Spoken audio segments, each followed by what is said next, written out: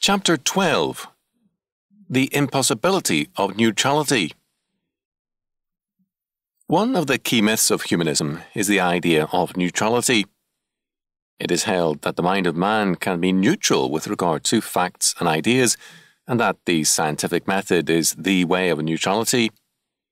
Man can, we are told, calmly and objectively approach and analyse facts and arrive at the truth. Such a view presupposes neutrality in the knower and the known. With respect to the knower, man, it assumes that man is not a fallen creature at war with his maker. Rather, man is held to be a being capable of approaching factuality objectively and impartially, so that the basic judgments about the nature of things depends upon the mind of man. For us as Christians, this view is false. If man is not fallen and dead in sins and trespasses, then man can save himself. Man's reason can lead him to Christ without the grace of God. Man, however, is fallen in all his being. He is totally at war with God. Fallen man may manifest no hostility to God, but his indifference is equally an act of war, because he has ruled out God from all consideration in all things. He has, in effect, declared that God is dead for him, and therefore need not even be considered or thought about. If my children act as though I do not exist, nor am to be thought about, spoken about, or referred to, then they, without a word said, are manifesting hatred of me and are warring against me. Man is never neutral with respect to God, nor to anything that is of God. There is no neutrality in man. Similarly, there is no neutrality in facts, in the known. The idea that facts are neutral is a product of humanistic and evolutionary thought, which holds that facts, quote, just happened, end quote. They are ostensibly products of some cosmic accident and are thus uncommitted and meaningless facts.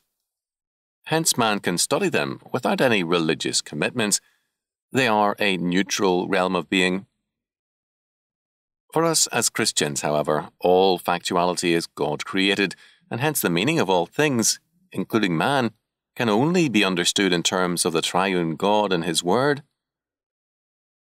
All things come from the hand of God, and we do not grasp the meaning of anything if we deny its Creator. The facts are never neutral because they are God-created. Those who ask us to be broad-minded and approach the world in all factuality with an, quote, open and neutral, end quote, mind are really asking us to presuppose a world which is the product of chance, not God. They are asking us to overlook the most critical factor of all, God the Creator, and to presuppose that facts are a product of chance. Cornelius Van Til has pointed out that, quote, the war between Christ and Satan is a global war. It is carried on first in the hearts of men, for the hearts of men, end quote. This war is a total war. As Van Til so powerfully states it, quote, there is not a square inch of ground in heaven or on earth, or under the earth, in which there is peace between Christ and Satan. And what is all important for us as we think of the Christian school is that, according to Christ, every man, woman and child is every day and everywhere involved in this struggle. No one can stand back refusing to become involved. He is involved from the day of his birth and even from before his birth. Jesus said, quote, he that is not with me is against me, and he that gathereth not with me scattereth abroad, end quote. If you say you are, quote, not involved, end quote, you are in fact involved in Satan's side. If you say you are involved in the struggle between Christ and Satan in the area of the family and the church, but not in the school, you are deceiving yourself. In that case, you are not really fully involved in the family and in the church. You cannot expect to train intelligent, well-informed soldiers of the cross of Christ unless the Christ is held up before them as the Lord of culture as well as the Lord of religion. It is of the nature of the conflicts between Christ and Satan to be all-comprehensive. End quote. This total war is one which must be recognised, and education is at present perhaps the central theatre of war. Van Til is right. Quote, there are two, and only two, mutually exclusive philosophies of education. End quote. These are Christian theistic and humanistic. Attempts to fuse the two are untenable. Matthew 6:24. This means that the teacher cannot be neutral nor subscribe to humanistic philosophies with respect to his field of study. Either there is a neutral void behind every fact, or the living God. In our teaching, we will always consciously or unconsciously acknowledge one or the other. In a neutral world, man stands as the sole voice of reason in a universal realm of irrationality. This makes man the high and ultimate judge and authority. The world is then under his interpretation and judgment, so that man stands over reality as its only Lord and Master. Humanistic education fosters in its pupils the basic premises of Genesis 3:5. It asks man to be his own God, determining for himself what constitutes good and evil. Modern philosophies of education are often emphatic in declaring that there are no final answers, hence their hostility to the Bible. To assume final answers means that there is truth somewhere which stands apart from man and in judgment over man. To deny final answers and to affirm a perpetual quest and a perpetual revision of all answers is to affirm that it is not an answer or truth which is ultimate, but man. As a result, modern humanism is hostile to the idea of answers. It prefers to speak of tentative answers and of paradigms which provide tools for using reality, but never affirming any ultimate truth about reality. The ultimacy of man is thereby preserved.